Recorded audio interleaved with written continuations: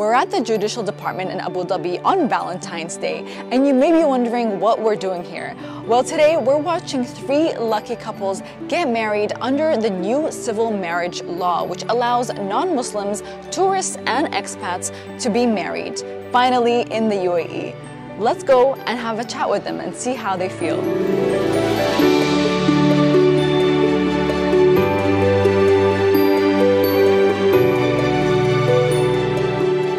So we're in Abu Dhabi and you guys are about to get married under the new civil marriage law. Why Abu Dhabi? For us, it's really convenient. We obviously wanted to get married and, as soon as possible.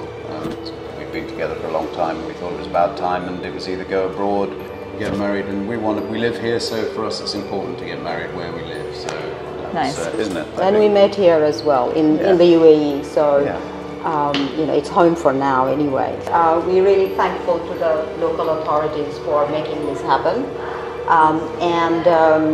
They made the whole process really easy so far. It's very helpful. And so we are very thankful for that. Well, I wish you a very beautiful journey ahead together, and congratulations.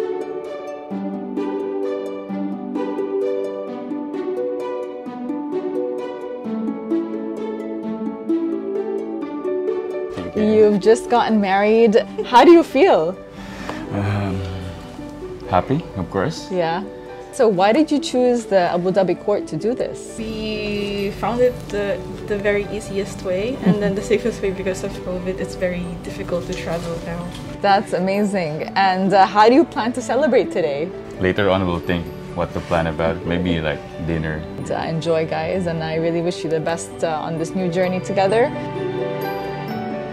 It's Valentine's Day. People are very excited to be getting married under this new civil marriage law. So, Judge Joshua, a couple of months ago, the UAE came out with a law that allows a couple who is not married to live together. And now we're seeing this, civil marriage law that's allowing two non-Muslims, tourists, expats to be married in the UAE.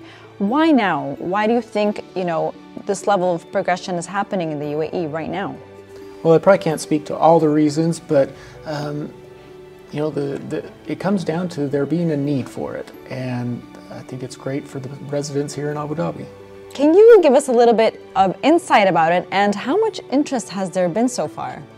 Well, this law is been very helpful for, I think, the residents of Abu Dhabi, and that is evidenced by the interest that we've seen. Yes, many people are applying, and the weddings are happening. Today on Valentine's Day, it's pretty exciting and romantic as well, of course, to see some of these weddings take place. So how many couples have been married so far? I'm not sure if I know the exact number, but several a week is what I would say. If you want to get married in Abu Dhabi, come and get married. If you live here and you've found that love of your life, definitely you can do it. So if you're an expat or a tourist and you're looking to get married under a civil law here in the UAE, then do come to Abu Dhabi because it is a service provided to residents also.